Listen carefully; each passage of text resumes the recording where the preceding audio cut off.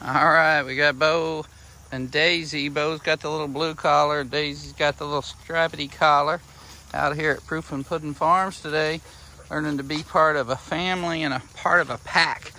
Big part of growing up to be a personal protection dog is to learn to be social and friendly and family oriented. And we've got a pack of dogs out here today, and it's a good lesson for them to learn to be out here and be social and brave and go into the creek and jump over stuff and tolerate crazy German Shepherds, giant Schnauzers, cranky old Chihuahuas.